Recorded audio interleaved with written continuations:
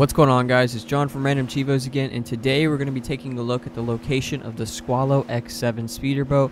This thing looks like it's something straight out of Star Wars. It's absolutely amazing, but the hard part is not finding it, but actually getting it to the garage so you can claim it for the achievement, or so you can rebel drop it whenever you like.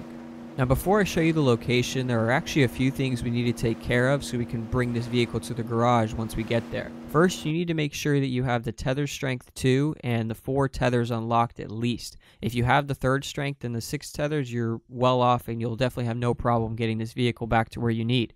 To unlock these mods to get this boat, you need to compete in the Bavarium challenges, at least 2 of them, no matter what, to at least get the tether strength 2. And if you 5-star both of them, you can also get the 6 tethers, which will make this a lot easier to get.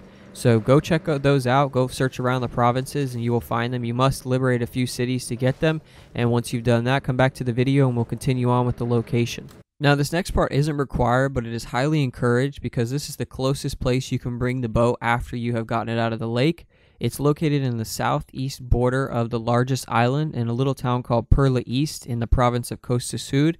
And just liberate this city and you'll gain access to the garage and you'll be one step closer to getting the boat. This next part is for those that don't have a larger, more powerful helicopter unlocked, specifically the Ergra Hrum D. I hope I pronounced that right.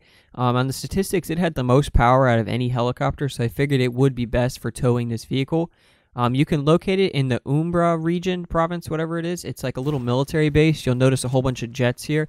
If it doesn't show up, just fast travel away or fly away real quick and come back. It's random how they respawn. Sometimes you'll have nothing, sometimes you'll have everything. But once you have that chopper, you're good to go, and we can actually go find the boat now. So just north of that military base I showed you, you'll actually find a private island, and this is where you'll actually find the boat, and it's going to be located next to the ruins, almost shaped like an octagon. So what I found easiest is to go hover above the vehicle, and then you can get out by pressing A, and the vehicle will stay in place, and you can actually tether the wires directly to the boat from there underneath the helicopter.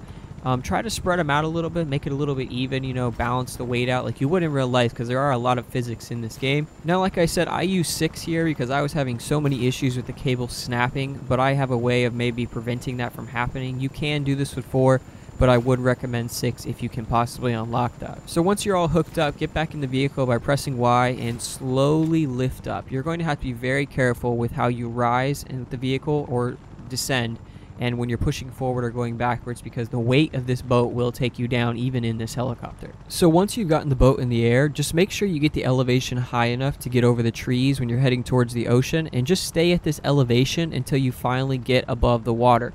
You don't want to try to descend and push forward at the same time, because the boat always becomes top heavy and then flips out, breaks, takes you down, whatever, and then you got to restart this all over again. So just slowly push forward and eventually you will get over the ocean, and once you do, just descend and that's it. Don't push forward or push backwards while you're doing so.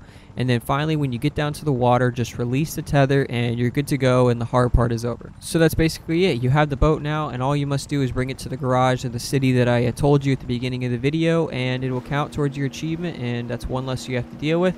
So I just want to say thanks for watching, guys. I appreciate you sticking through this. This was a challenging vehicle to get, and I hope it works out for you. If you have any questions about it, just please leave me a comment below, and I will try my best to answer you. If you liked the video, please give it a thumbs up, and subscribe if you're new to the channel. So have a wonderful day, guys, and take care.